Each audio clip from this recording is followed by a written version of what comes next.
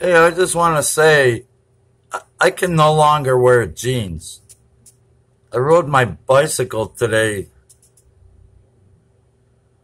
um, for the first time in at least a month, and it's cold out in the Chicago area. But when I wear jeans now, they weigh my legs down so much.